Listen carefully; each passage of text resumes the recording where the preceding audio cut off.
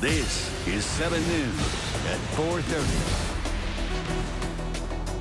Drivers with another wet ride as residents all across South Florida hope for drier days. Skyforce over some flooded fields where animals, too, are dealing with these flooded conditions. The Broward County bus station soaked. This is what drivers had to go through before heading out on their routes this morning. Good afternoon. Dozens of swamp schools canceled in-person classes. That's right, and some campuses are still dealing with power problems and even some damage. Let's go to 7's Jessica Hawley. She's live outside of the middle school in Miami Gardens. Jessica? In Miami-Dade County, the biggest problem looks like this: flooding around the schools. In Broward County, the issue goes beyond that, and dozens of schools across South Florida told the kids to stay home today.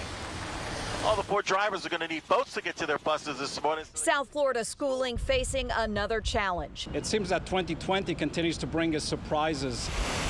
At least 50 schools calling off in-house classes thanks to the soaking from Tropical Storm Eta. In Miami-Dade County, 17 schools affected, most of them in the northern part of the county. Even though we cannot report any significant damage to any one of our schools, there were disruptions in our community. In the form of flooding that would have made getting to school a challenge for students and staff. Check out the flooding. Schools closed Tuesday included American Senior High in Hialeah, Barbara Goldman Senior in Miami Lakes, and in Miami Gardens, Carroll City Senior High and Lake Stevens Elementary and Middle Schools.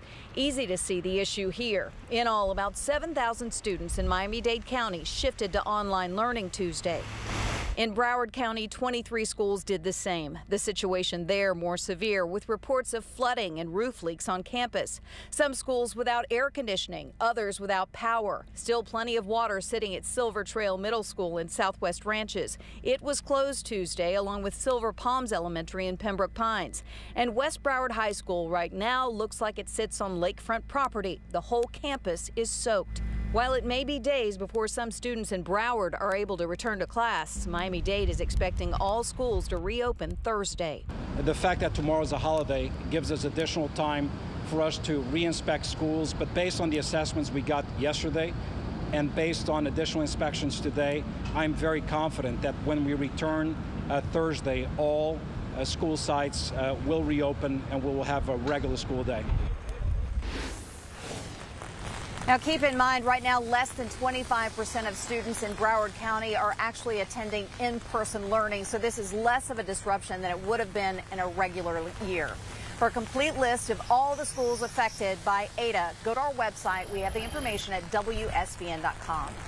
We're live in Miami Gardens. Jessica Hawley, 7 News.